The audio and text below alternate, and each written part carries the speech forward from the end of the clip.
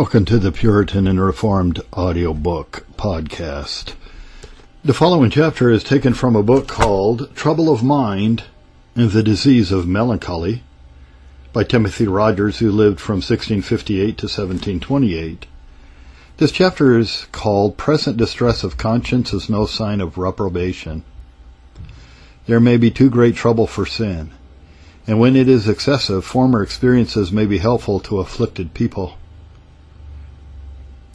Do not judge your eternal state by what you now feel. You may, by the terrors of the Lord, be in anguish and tribulation in the very suburbs of hell, and yet never go there. God may be displeased, and yet, after a moment's sorrow, you may find him to be your gracious and everlasting friend. You may be now thrown down, but his hand and his promise can quickly raise you up again. You may conclude, through the power of your dismal thoughts, that you are reprobates, and yet God may bring you to salvation at the end. You may lie in terror for many years, but you ought not to say that it will be so forever. I myself have been so afflicted, in such great anguish and perplexity, under such dreadful apprehensions of the wrath of God, and of his power and greatness employed against me, as I thought myself in hell, thinking of it as not so much a place, but as a state. I thought that my soul would be gathered with sinners, and that I would be found at the left hand of Christ. I thought that I was cut down forever, banished from the courts and from the presence of the Lord, and should never see light, comfort, or refreshment any more. Yet through the grace of God, you see that I am revived, and that I am not without hope as I once was. From the very gates of death, from the very door of destruction, I have come to tell you that though God is just, yet he is also gracious. There is mercy with him that he may be feared. And as the night comes, so will the morning also, for though we have provoked him, which was our folly, yet he will not contend forever, which is our comfort. Psalm 31, verses 21 to 24. Blessed be the Lord, for he has shown me his marvelous kindness in a strong city. For I said in my haste, I am cut off from before thine eyes. Nevertheless thou heardest the voice of my supplications when I cried to thee. O love the Lord, all ye his saints. Be of good courage, and he shall strengthen your hearts, all ye that hope in the Lord.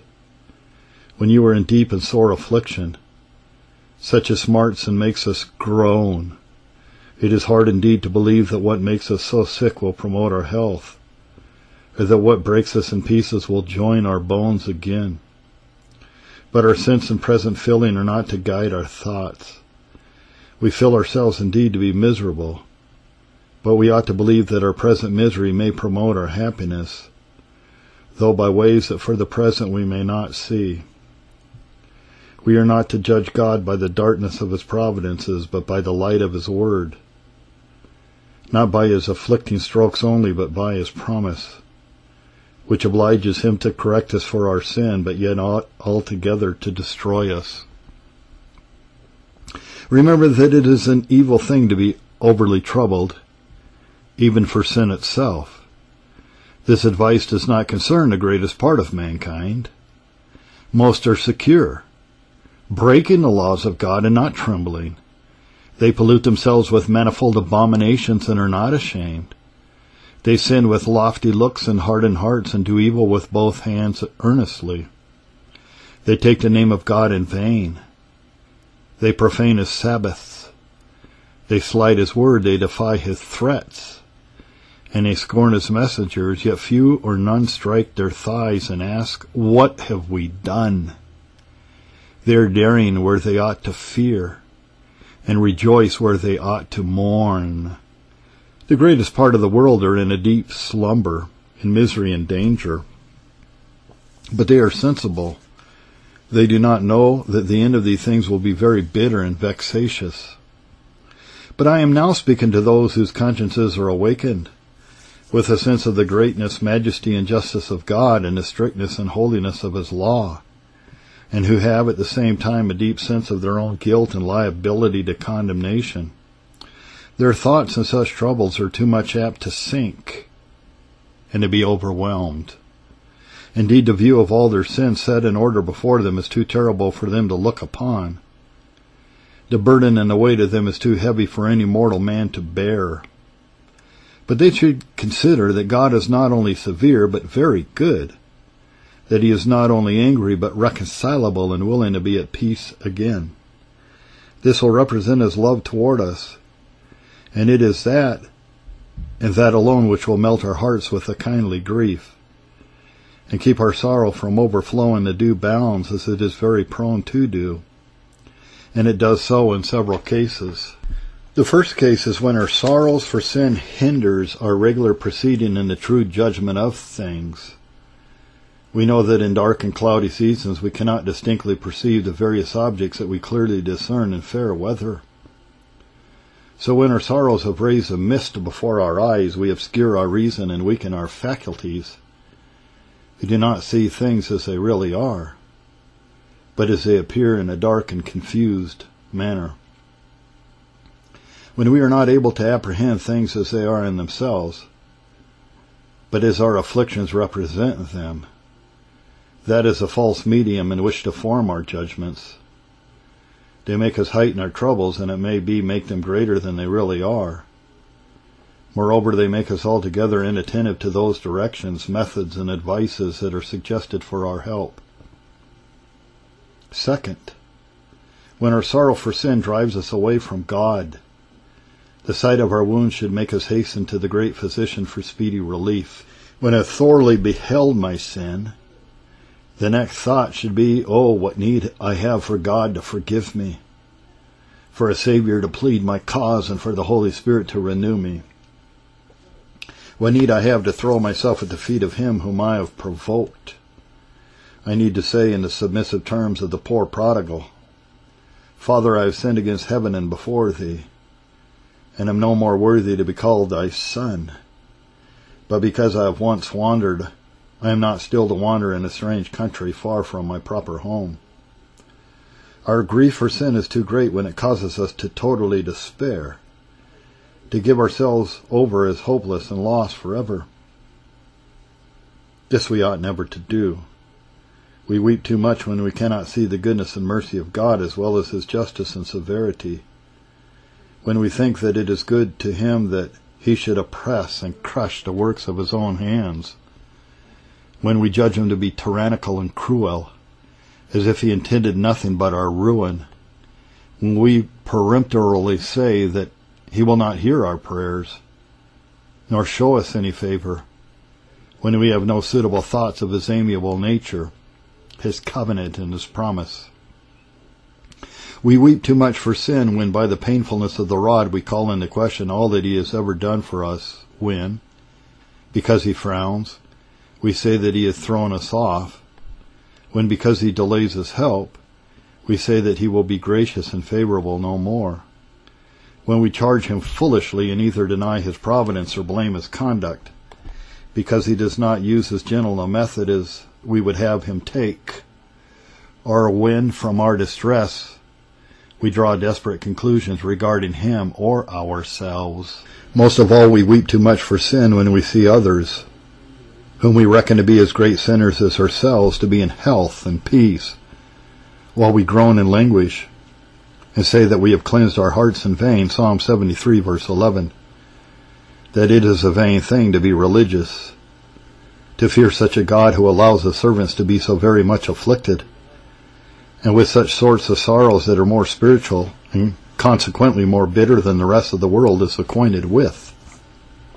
Third, we are too much troubled for our sins when that trouble not only indisposes us for duty, for if it is attended with pain and trouble it will be apt to do so, but when it makes us altogether omit our duty that we owe to God, when our sorrows dampen our affections, which are the wings of our souls, to carry us up to God, when they cause us to mind nothing else but what is sad and grievous, when our sorrow swells to so great a height that it covers with its impervious waves all the foundations and grounds of peace and comfort. It was not so, as some have observed, with our blessed Lord. When he was upon the cross, he was in extreme pain and in violent agonies. Yet these did not take away from him his care for his mother. The good thief, in the midst of his pangs, labored to gain his fellow thief and save his own soul and to glorify Christ. These were extraordinary instances. Our sickness may be such that all that we can perform for God is a quiet submission to his will and a desire for the prayers of others. So our sorrows for sin are excessive when they make us give up praying, hearing, or the like duties. When they unstring our harps, dull our praises, or make us unfit for our calling. The fourth case is when our sorrow puts us upon indirect means for relief. When we put that trust in men that should be placed in God. When we expect that cure from them which he alone is able to give. When we seek relief in vain company, in recreations, or in the things of this world. But if our sense of God's displeasure is very great, we soon know that all these things are of no value. Call to mind those experiences that you have heretofore had of the goodness of God. Remember the years when you have known the right hand of the Most High. You are now fearing his wrath. But can you not remember the time when his love was your daily solace and delight? You are now complaining that he does not hear your cry. But how many prayers has he sent back with a gracious answer? How many times have you lain at his feet in humiliation and tears, and his hand has wiped your tears away? How many times when you have been fainting has his word revived your poor troubled souls? And though his word is now bitter to your taste and fills you with gall and wormwood, yet it is still able to revive you. Those places of Scripture that heretofore revived you are still able to refresh you. Those breasts are still as full of consolation as they ever were, but you are for the present under a decay of spirits and have lost your appetite, so that you cannot draw that consolation from there that you used to do. Do not forget the many mercies of your infancy, your childhood, your youth, and your riper age. Do not forget how seasonable, how unexpected, how necessary your mercies have been, both for your bodies and your souls. And though I know it is your abuse of them that grieves and troubles you, yet remember that he who once forgave you can forgive you still, and that he who once did so much good is still able to do you good. Paraphrasing Judges 13:23. If the Lord had meant to destroy us, he would not have received a sacrifice at our hands, nor have done all this for us. Shall we distrust? Shall we forsake? Shall we limit a God who has been heretofore so very merciful and so gracious? And though it is very true that it is no comfort to a poor man to think that he was once rich, or to a sick man to think that he was once in health, for the bitterness of his present evil takes away the relish of his former comforts. And when a man has lost God and his terrible apprehensions, it seems more intolerable than if he had never enjoyed him. Yet having once had communion with him by his grace and by his Spirit, may give us some reason to hope that the root of the matter is in us, and that God will cause it to bud and spring forth again, though it now lies under water and is covered with many storms and tribulations. And I may also add, it may be covered with many sins and corruptions with which we were not troubled before. Remember that God will not judge you according to what you are in such a woeful distemper as that of melancholy, but that it will go with you as you were in the time of your health. This is highly necessary to be considered for many good people when they are under the disease of melancholy, which can no more be prevented than tuberculosis or a fever, are very apt to express themselves after this or a similar manner. I thought I had once been serious, but now I see that it was all a deceit. I see that I heard and prayed and received the sacraments in vain. For if I had been a true believer, this would never have befallen me. This is a very false way of arguing. For if you had been never so sincere, that sincerity would not have kept away diseases, nor this one in particular. For in melancholy we think and speak according to our present apprehensions and fears, and these are greatly caused by the disorder of our imaginations, which is owing to the confusion and the hurry of our thoughts.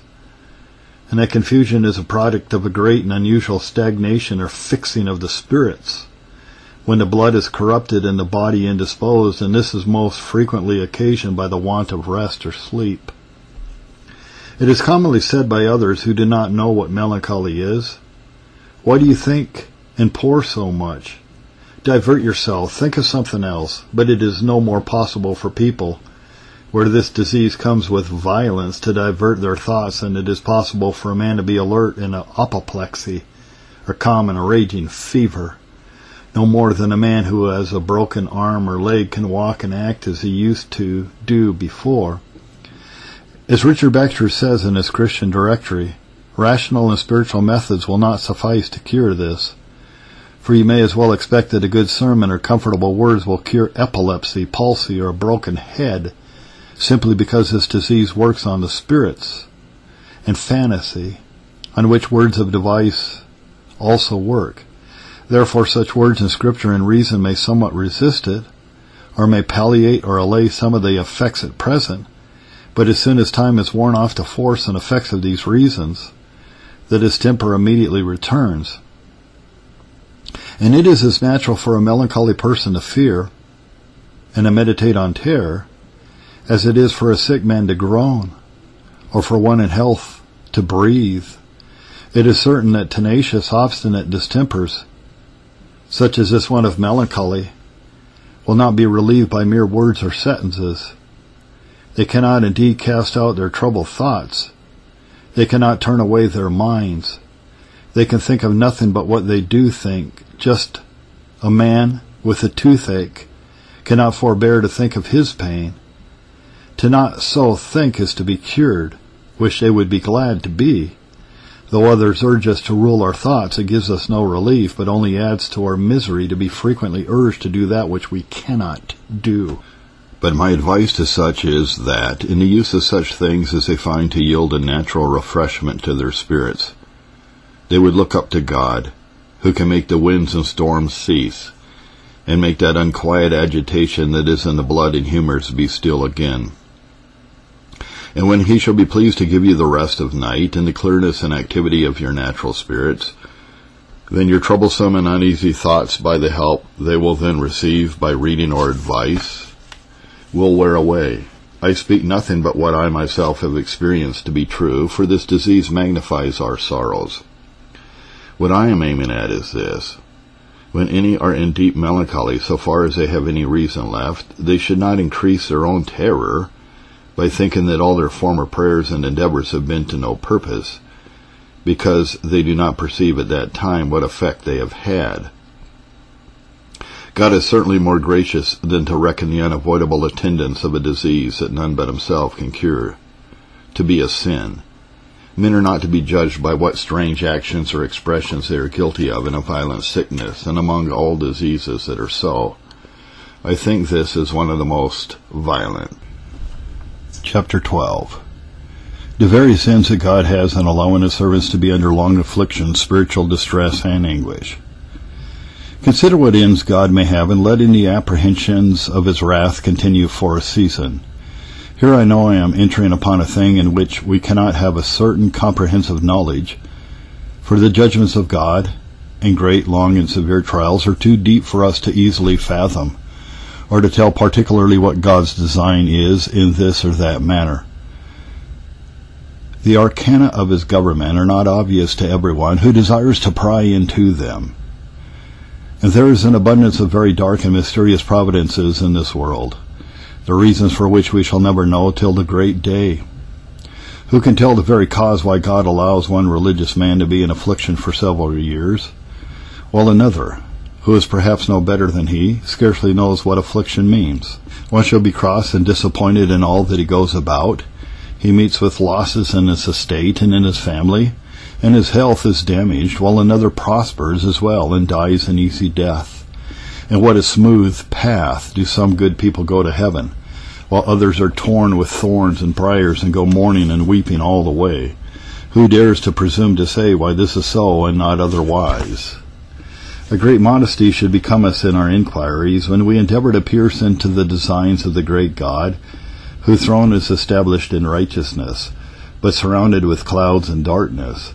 It is the glory of God to conceal a thing, Proverbs 25, verse 2. His infinite majesty will not be accountable to us for what he does. There is a thick veil upon the reasons for his judgments and decrees, so that he may procure greater veneration from his creatures. Psalm 77, verse 19. Thy way is in the sea, and thy path in the great waters, and thy footsteps are not known. Therefore, when we say that God does this or that for such and such a reason, we must do it with great humility, and only so far as the Scripture is our guide. And from that we may learn that God allows his people to be under the apprehensions of his wrath and under long afflictions for such ends as these. First, it is certainly good for the universe, for God does nothing in vain, and when any part suffers, it is for the good of the whole. We may not be able to discern how it may be so, though until his hand has finished his entire design. Number 2, he does this so that others may be convinced by their very senses what a dreadful God he is, and how terrible a thing it is to sin. The lion has roared, who will not fear? Amos 3, verse 8.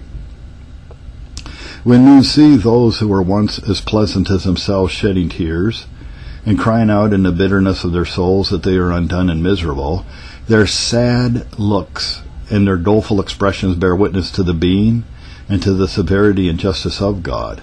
Sometimes in the extraordinary joys which his love produces in the hearts of his people, he shows heaven upon earth, and sometimes in the fears, amazements, and terrors of awakened consciences, he shows hell upon earth, and both are designed for the good of others by his wise and holy providence.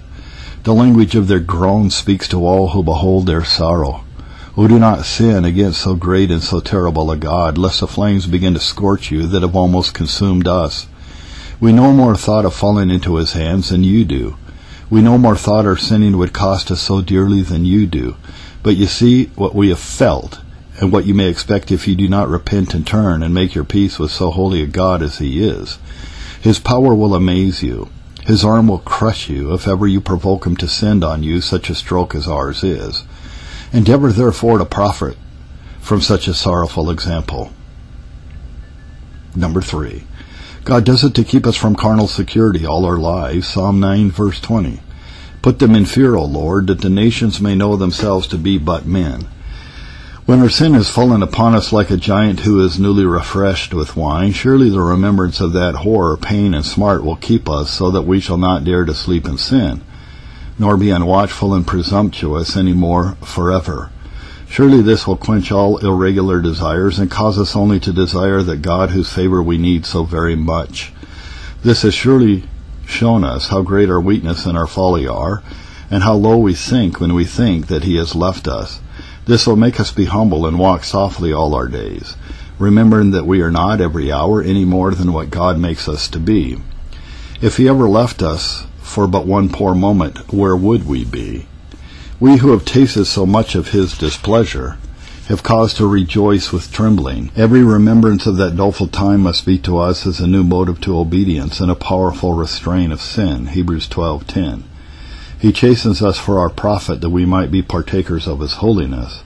Oh, what an abundance of folly must have been lodged in our hearts, that God is forced to use so sharp and severe a method to whip it out. How numbed were we that nothing else could awaken us. How diseased were we that nothing but a potion so bitter could promote our cure. How great was our pride that he was forced to beat it down by so violent a stroke. Deuteronomy 8, verse 15 and 16. Who led thee through that great and terrible wilderness, wherein were fiery serpents and scorpions and drought, where there was no water, that he might humble thee and prove thee, to do thee good at thy latter end. And so it was that Paul had a thorn in the flesh, 2 Corinthians 12, verse 7. Number 4. God does this to convince us of his own all-sufficiency, and the nothingness of ourselves and of all other creatures. He lets us fall to show us how small our strength is, and that if we would have our goings established, we must depend upon him alone. In our prosperity, we are apt to think that this or that creature, this or that person will yield us relief. But in spiritual troubles, God shows us that all men, even the best of men, are vanity, and those from whom we expect the greatest help do us the least good. Nay, those watchmen of whose skill and kindness we have the greatest opinion are frequently allowed to smite us by their imprudent or harsh speeches and censures, so that we may not look to those cisterns which we find to be broken ones, but to that heaven whence all our consolation flows. When we go to created things with the most raised expectations, we meet with the most unlooked-for disappointments, and indeed, while we look only to them, we are like people who go begging to the doors of the poor. Our fellow creatures have nothing but what they receive. Unless God helps us, they cannot help either. Unless the wind blows, neither all the skill of the pilot nor all the industry of the mariner can make the ship sail forward to the port.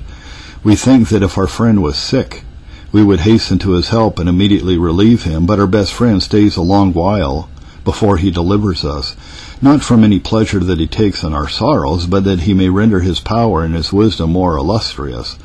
Thus it was with Christ in John 11:6 and 7. When he heard that Lazarus was sick, he stayed 2 days in the place where he was, so that the glory of God might be more conspicuous in Lazarus' resurrection. And when the season that is most beautiful comes, we shall discern the reason for his delay. He lets us fall low so that he might display his power that is almighty, and his wisdom that is never at a loss, so that we might know, when all other methods have been tried in vain, that it is he alone who can make our broken bones rejoice, that when we are beset with difficulties which we think insufferable, we may still stand and see how glorious, how suitable, and how speedy is the salvation, the grace and the help of God, and that he alone is the God of comfort. 2 Corinthians 1 verse 3. He wants us to see that all other things are inconsiderable, but that he is all sufficient. It is an excellent lesson that he teaches us by our heaviest crosses. None can calm the tumults and uneasiness of a troubled soul but he alone. Our spirits are so remote from human observation. Our diseases are so inward and so great that men cannot reach them, but nothing is too hard for him who is the Father of spirits, and he calls us peculiarly to regard this as his mighty work, Isaiah 57, verses 17 to 19. For the iniquity of his covetousness I was wroth, and he went on frowardly in the way of his heart. I have seen his ways and will heal him. I will lead him also and restore comforts to him and to his mourners. I create the fruit of the lips. Peace, peace to him that is far off and to him that is near, saith the Lord, and I will heal him. God creates peace. He not only brings peace, but he brings it from nothing by his all-powerful efficacy, so that nothing can resist. I say again, this I believe to be one of the principal lessons that God designs to teach us by our inward and spiritual troubles, that in him alone our help lies, and that even the best of men are vanity. We must not look for much from them, for if we do, we shall most surely be disappointed. They do not have the patience to hear our complaints, or to understand the particulars of our case. Or if anyone does have such great patience and so much tenderness as to hear our sad story, they will, it may be, sigh or shake their heads at it, but alas, they can give us no relief. Number 5. Another end that God may have in the continuance of long and sore afflictions and great inward troubles is to reveal more clearly to us the corruption and defilement of our nature. In a calm, the waters of the sea appear to be clear enough, but when the storm comes, it throws up the mire and the dirt. In prosperity and health, we think we have very good hearts and considerable degrees of sanctification, but when sin is set home upon us, the spiritual law of God begins to show its purity. And oh, what multitudes of iniquities then appear! What unbelief, what impatience, what murmuring, what unbecoming thoughts of God, such hideous and strange thoughts as we have never had before.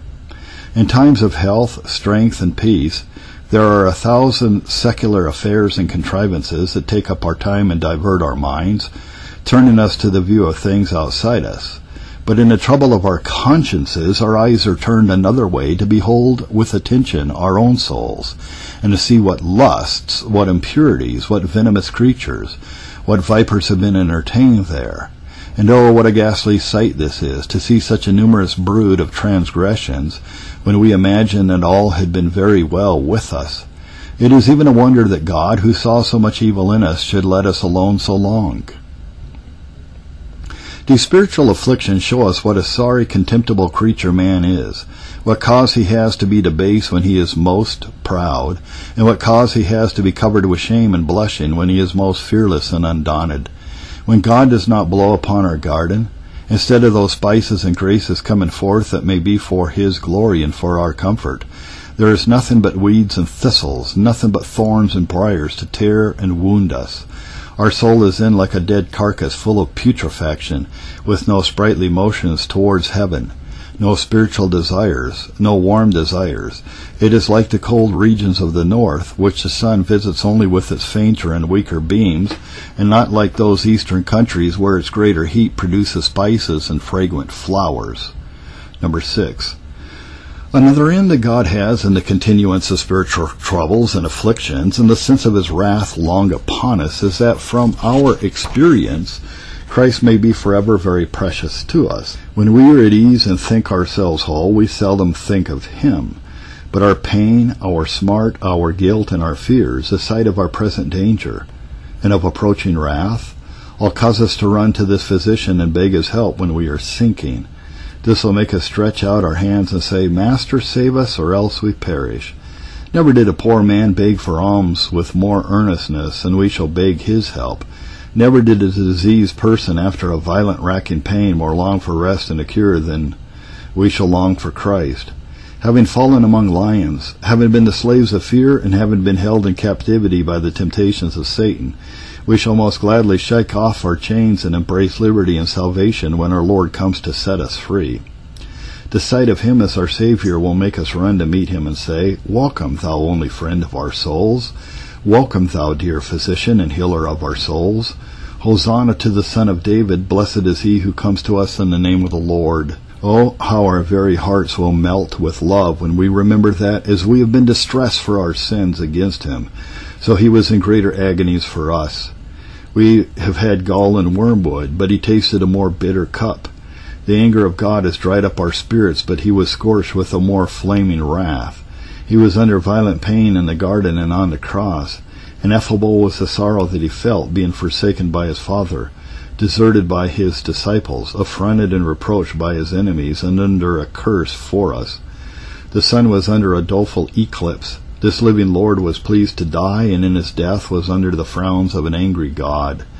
That face was then hidden from him that had always smiled before. His soul felt that horror and darkness which it had never felt before.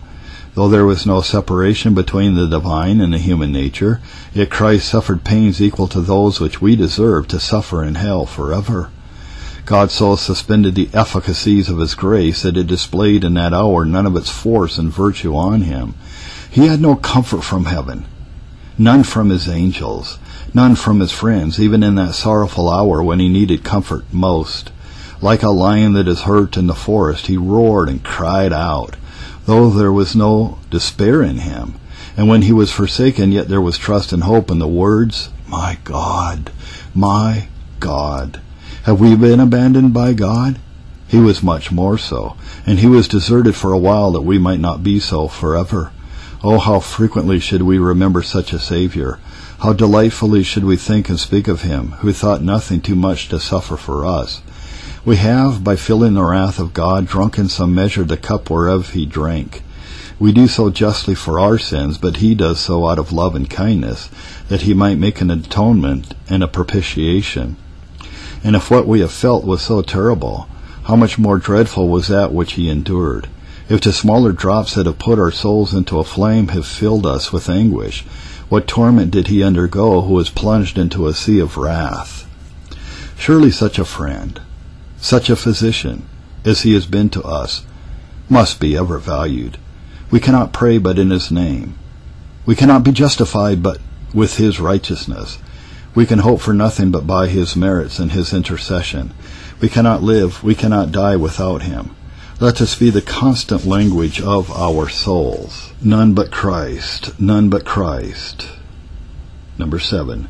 God also does this so that we put a high volume on the Scriptures, that we may search and look into them with more earnestness and frequency, to see if there are any promises in them that are reviving and place in them that may afford hope and comfort to souls so miserable and so guilty. For when our consciences are awakened and pierced with a sense of wrath from God, if His word would speak peace to us, we could have ease, but the terrible threats thereof are the things that wound us deeply and put us to a greater smart. And we then know and fully believe beyond all doubt that this is the word by which we are to be tried in that great and solemn day. Number 8. Another end of God in continuing afflictions and a long remaining sense of His wrath upon us is that we may be everlasting admirers of the freeness of His grace when we are delivered. Oh, with what wonder should we behold His condescension and His care for us, that when our wounds were very deep, He poured in wine and oil. When we were inwardly bleeding and no creature or friend on earth could help us, He did not allow us to bleed to death.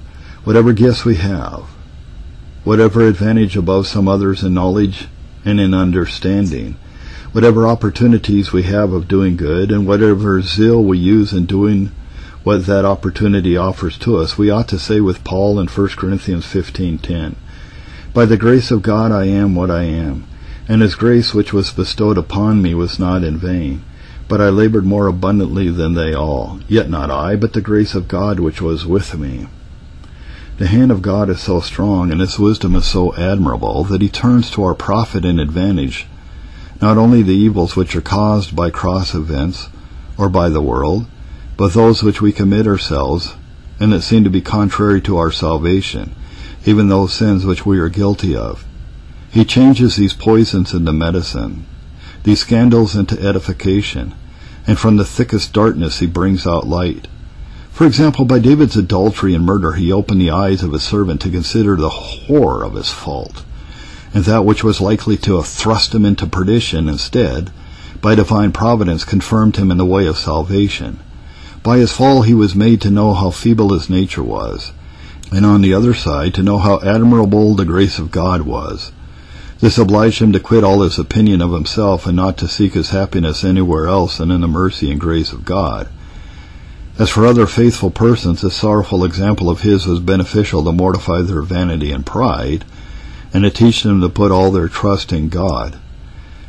With what wonder should we daily cry out, "Will God indeed dwell familiarly with men? Will He pity? Will He pardon such impatience, such murmuring, such unbelieving sinners as we have been?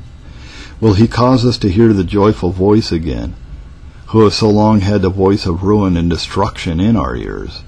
Will He return and be my God again, when I have so often thought that He was my enemy? Will He give me the hope of heaven when I have been so long at the very door of hell? Will He put out His hand and take me into His ark when my poor uneasy soul has been wandering to and fro, seeking rest and finding none? His end in these afflictions and sore trials is that the delivered Christian may be always employed in wondering at His love, and that when he has lost himself in wondering, transporting joy, he may say, "Oh, the height and breadth and depth." Romans 11:33. What, will He be so gracious to me who has had such hard thoughts of Him? Will He embrace me, such a prodigal as I am, in His arms? Oh, why should He let me live when others who have been less sinful than I are dead and have perished? Why should He be kind to me when I was so undutiful to Him? What, will He give me leave to pray yet again to Him, when in my unbelief I so often said that it was in vain to pray? Will He allow me, who has spoken so unadvisedly with my lips, who has darkened counsel by words without knowledge, Job 38:2, to take His name in my mouth?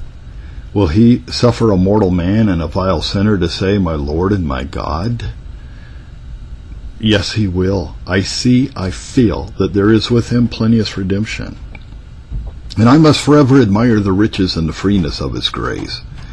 Let others talk of merit, of the power of their own will, of the light of their own understandings, and of the force and strength of their reason. As for me, I know that I have none of these things in which to boast.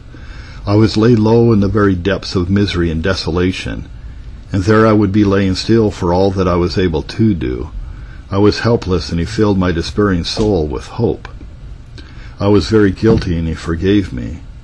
I was near to hell. I saw the flames and smoke of that infernal pit. I smelled the fire and brimstone, and He alone who could help me, brought me back again. I was fainting and he revived me. I was dying and he made me live. How many has he passed by and allowed to pine away in their iniquities? And yet he said to me, live. If he will accept my poor prayers, my weak endeavors, then my heart and my soul, my thoughts and my affections shall all be employed for him and for his glory. When I have so long heard the rumor and the noise of war, he has sent me the tidings of peace and joy. Oh, whence is it but from his own grace that I, who was so far from him, should be brought nigh, that I who hated him so much should be so greatly beloved? Enter into thy rest, O my soul, for the Lord has dealt bountifully with thee. Number 9. Another reason why God allows his servants so long to remain under the impressions of his wrath is that they may learn to be merciful and helpful to such as are in the same case, and as such as are sinning and have not yet felt the displeasure of God for their sins. First, as for such as are under trouble of conscience and the apprehension of God's wrath, as our Heavenly Father has been merciful to us, so we must be merciful to them, 2 Corinthians 1, 3-4, Luke 22, 32. And having met with a fountain that has quenched our thirst, we must lead them also to the spring of living waters.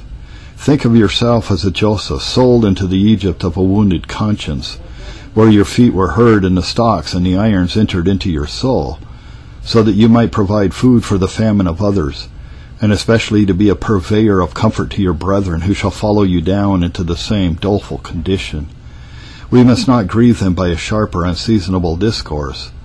When they are in the furnace, we must not make it hotter by imprudent bitterness. They are wounded in their souls, and those wounds require a gentle, skillful, and tender hand.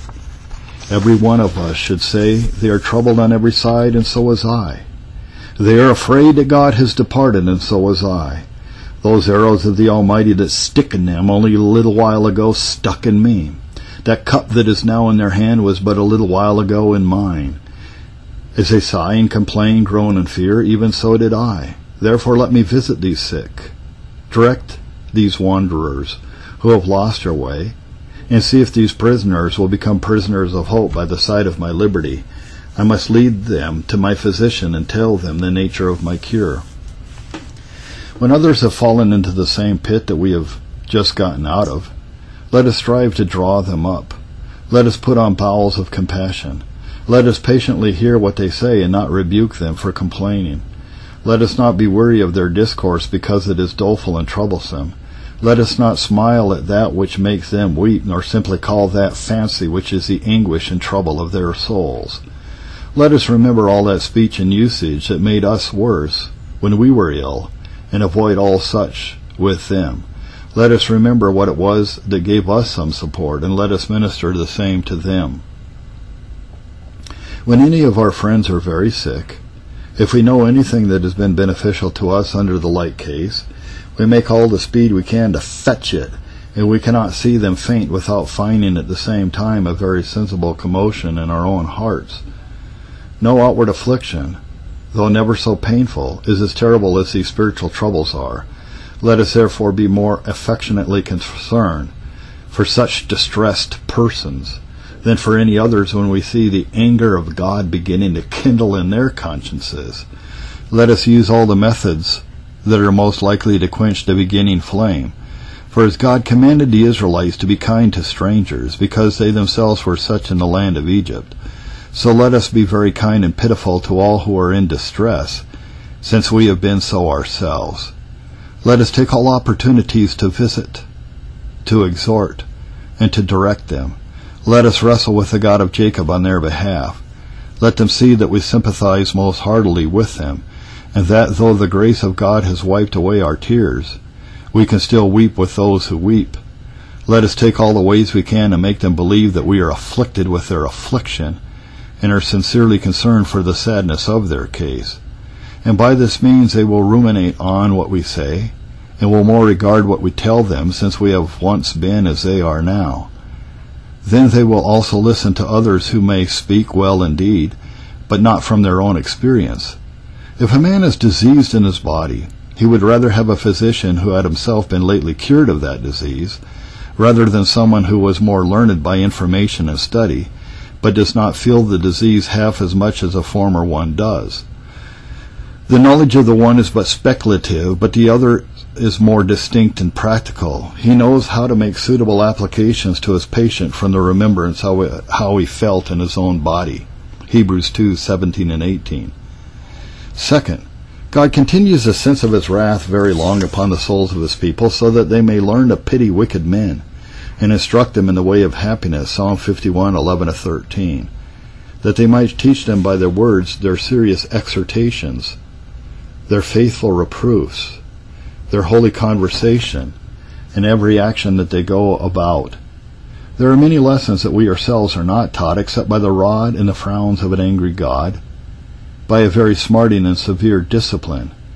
We do not see till after a long teaching the real evil of sin and the true worth of Christ, and we must communicate some measure of this knowledge to others, though the misery is that most will scarcely believe our report until they themselves have come to feel what we have felt.